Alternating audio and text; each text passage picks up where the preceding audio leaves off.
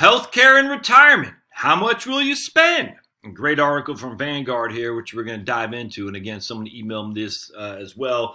Lots of good emails that I get on articles. Some I read, some I just don't have time. Some are just, I just laugh, not because the guy sent it to me, but just I laugh because I'll get them multiple times, or just careful, buddy, or they're just the article is so over the top, which is why I think some of these guys send them to me actually, which is cool.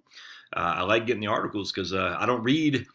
If you have a bunch of people reading, that just gives me more to read. I simply don't have the time to read all the articles, that's for sure. So much obliged. All right, so here's a good study from Vanguard. I'm looking for my little nugget. Planning for retirement and healthcare is probably easier than you should expect, says Vanguard. That's fantastic. Start by considering your personal information, your personal situation. How much is healthcare going to cost? Maybe not as much as you think. Today's retirees, let me get my phone on the charger because I'm getting ready to go down the whiteboard here in just a second. And I want to do a video with a fully charged phone. Today's almost retirees are confident about what the future holds, but there's one thing that worries them, and that's the cost of healthcare. Yeah, 100%. And no wonder. There are a lot of big, scary numbers being thrown out there. Fidelity. But let's be honest. If you add up your spending for... Wait a second. Is Vanguard stating... Wait, what is the date of this? Is Vanguard actually stating this? I'm stunned. I am stunned. If you add up your spending for anything over the course of 30 years... food, gas, vacations is going to seem like a lot. I don't see a date on here. I am stunned that Vanguard is actually stating that. That is fantastic because my whole thought process has been, if you're taking your Trusty Calculator, link in the show notes, and you times that by 30 with an inflation of whatever you want to call it, you're going to spend a lot of money on anything.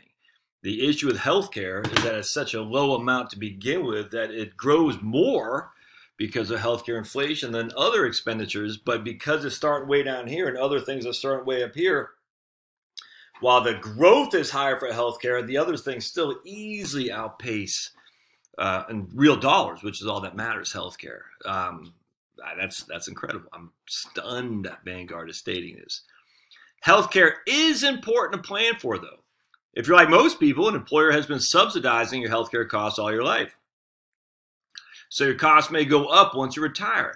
But never fear. Most years, your healthcare costs will be relatively stable piece of your retirement spending pie, making them easy to plan for. I cannot tell you how stunned I am to be reading this. This is part and parcel of my... They're going to take away my ability to even have to do YouTube channels anymore because this is 100% right on. You may have heard that the true cost of healthcare is rising faster than the overall inflation rate. Good boy, Pablo. And that's true for a variety of reasons. Better technology and newer treatments hit the market every day. And that's a good thing. I'm going to share with you this article I'm reading on Alzheimer's. Oh, man, it's insane. It's insane how the dogma, the orthodoxy has disallowed other research other than one aspect to actually get any kind of wind in their sails. It's insane. It's almost like climate science. It's almost like health nutrition science. It's almost like plate tectonics. It's almost like Ignaz Semmelweis was saying, docs, wash your hands before you deliver babies. I'm telling you, man, it's insane. It's almost like the challenge to the SEC is the greatest conference in the history of mankind, so we don't even need a college football playoff. I say that because I know there's a lot of people in the South who love SEC football, and I love you. I just think there should be an 18 playoff, if not a 16 team. But anyway, our research shows that you can expect healthcare spending to double over the first 20 years of retirement. This increase takes into account that most people simply spend more in healthcare the older than they get. On the other hand, other expenses like entertainment and travel tend to drop over time. In fact, most people spend less overall the further they get into retirement. Holy crap. I'm literally agreeing with everything they're saying here. What affects healthcare costs for retirees? Here are the 6 biggest factors according to our research. Your health status. 3 questions to consider. Are you a smoker? Do you visit the doctor often? At least 10 times a year. Good night. Do you have 2 or more chronic health conditions? If you answer yes to at least one of those 3 questions, you should plan to spend a larger portion of your retirement income on health care. Do you visit the doctor at least 10 times a year? Man, obviously that's a chronic condition, but man, that's... Whew. However, if you don't have any chronic health conditions and no family history, you've never smoked, and you don't go to the doctor often, you probably spend less on average. Your location. Yeah, man, I cannot stress this enough. There's a big difference in price tags between the most expensive locations and the cheapest. Traditional Medicare coverage is the same everywhere, but prescription coverage, Part D, and Part C, Medicare Advantage, Medigap supplemental plans, and private insurance vary, sometimes even within the same state or even the same county or even the same zip code. For example, premiums for one supplemental plan cost twice as much per year in the highest cost area than they do in the lowest cost area in 2018. Well, that's just because New York is a guaranteed issue for Medigap plans, where you don't get that in most other states, for instance, which makes it more expensive. The age you retire. Retiring before 65 sounds great, but it means you have to come up with your other coverage until you're eligible for Medicare. 100% agree. Some options stay on a spouse's plans. Charlotte took a full-time job at a CPA firm, so we could all have health coverage for sure. Stay on your former employer's plan using COBRA if you retire within 18 months before you become eligible for Medicare. Yep, we did that when I left USAA initially. If you're lucky, your employer may offer you continuing coverage as part of your retirement package. Talk to a lot of people who get that. It's awesome. Buy insurance on the open market or through a professional association. All states now have exchanges where you can buy coverage from private insurers, and many associations offer group insurance coverage. This is likely your most expensive option, unless you qualify for tax credits. So how premiums vary. What you're used to, $1,300 on a employer plan. Open market plan is $8,000. Medicare is about 3 times that what it was on the employer plan. I don't know. That seems, I don't know, man. The plans you choose, all right. So that seems a little bit high. Here we go. Let's go this. Your income. If you saved, these are IRMA rules. There's something else here though too. Hold on, right here. Here we go. Sample yearly costs for people who don't have additional premiums due to high income. Yep, right here. This is pretty good. So once you've taken all 6 factors into account, how does it shake out? They talk about how you can talk to Vanguard. I don't know about that, but anyway, sample right here. So if you have low health risks, you're going to have $3,300 for just A and B, and again, A is free, B is your $135 a month, plus your $35 a month for Part D. And this is for a chart for 65. That seems high to me. I guess they're saying, though, you could have some in terms of copays and stuff. I get that. That actually seems about right. So 30, that's pretty good now I think about it. So I use about 4,000 to 5,000 per person. So yeah, 3,300, divide that by 12. Yeah, that's about right. Yeah, I actually use a little bit higher than that when I run my plan. So that's for a 65-year-old woman. She's going to spend about $3,300 a year if she has low health risk. A moderate health risk, about $3,900 a year. Add a supplemental policy. Yeah, there it goes. Right on. I was saying that right there. About $4,000 to $5,000. That's what Vanguard is using. About $4,700 a year. Right on with a supplemental policy plan. You could actually get one if you have a Medicare Advantage for even cheaper than that. But there are limits to that, so just make sure you understand that. If you're a high health risk, you're going to spend between $7,000 and $8,000. So we can just use moderate, so between $4,000 and $5,000, just like I said. So kudos to Vanguard. If you pay maximum additional premium charges due to high income, that's if you have IRMA. All right, so I'm not a big. I don't think the vast majority of us are going to be considering that. But if you have low health risk, you're going to see basically a triplet doubling right here. High health risk, you'll see not quite a doubling. So that's just because of high health costs, because the premium increases because of your high income. That's going to get worse as we go forward too. Don't forget about long-term care. Just did a video on long-term care. So that's pretty good. Let me hold on just a second. I want to see. There's another thing I want to look at. Hold on just a sec. Here's the white paper from Vanguard, planning for healthcare costs or retirement, where they use they get a little bit more detailed. And they're citing an article from this EBRI, which I like. The Employee Benefits Research Institute. The numbers are alarming. As presented by leading experts, the numbers are alarming.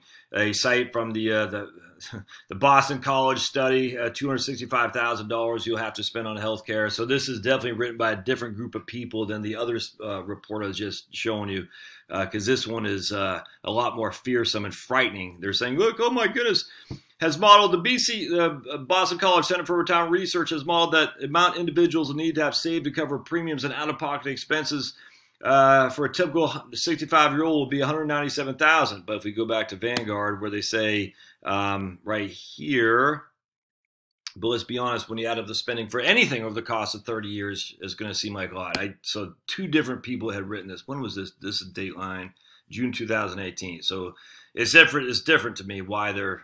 I don't know what they're. It's just a different way they're looking at it, which is odd.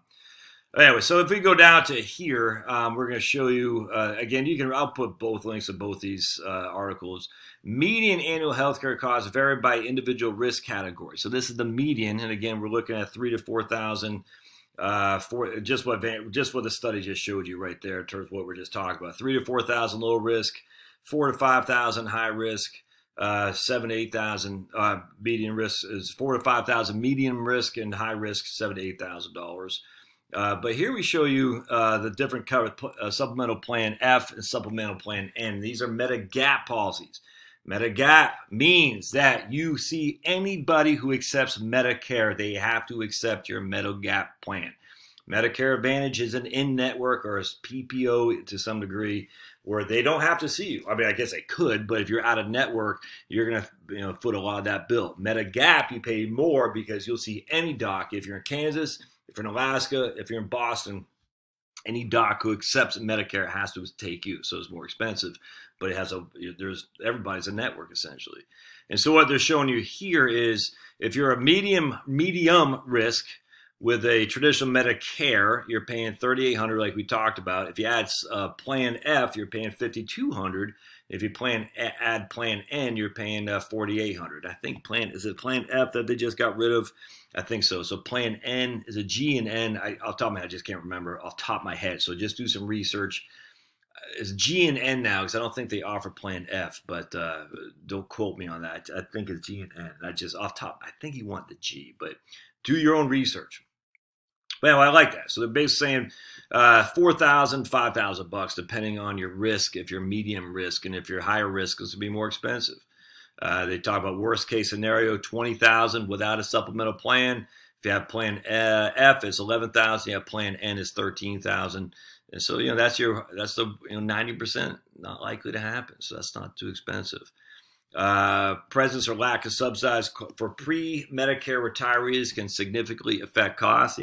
So Medicare, they're saying at 65, you pay about $5,200. If you're a medium risk, if you're a bronze marketplace, you'll pay about $13,700 to include out-of-pocket expenses, including dental and vision. That's if you need out-of-pocket expenses. If you're silver, you pay about $12,800 and whatnot. Employer-sponsored plan, you're paying about $5,500. So I just a pretty good article actually. I like that. I don't like the fear mongering of the, oh my goodness, you're gonna need $5 million. Geography can affect a lot, and here they got the highest states, and you'll see New York is amongst the highest right there. That's going to be New York City right there. That's Connecticut. Which is weird because that has insurance companies are all in Connecticut. You think they'd give cheaper benefits to that. Washington, and these are all going to be the places. I'm not sure what's going on down here, but essentially these are going to be all the places where you have guaranteed issue for Medigap policies and whatnot. So that's why it's going to be most expensive, because they're saying annual premium for least expensive supplemental plan F. Here is that, I'm not sure what that is. Is that Iowa? Minnesota, right? Or is that Wisconsin? Yeah, that's Minnesota. Was that Wisconsin? I can't remember. That's Michigan right here. That's Wisconsin. That's Minnesota. I don't remember. I just remember some of these states in the north and northwest and the upper Midwest have guaranteed issue of Medigap policies, which means there's no underwriting, which are going to be more expensive. So lots of good stuff here. I'm a fan. It's just, again, at the end of the day, let's just go back to what Vanguard said. it's not as much, it's probably easier than you should expect, and maybe not as much as you think when it costs healthcare in retirement. Put links to the show notes. Love to hear your comments on that. Thanks now.